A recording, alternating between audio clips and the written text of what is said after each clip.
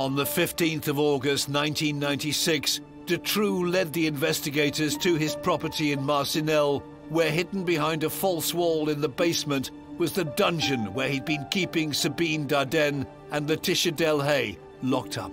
He pulled down the wardrobe, and inside the cage behind was Sabine and Laetitia.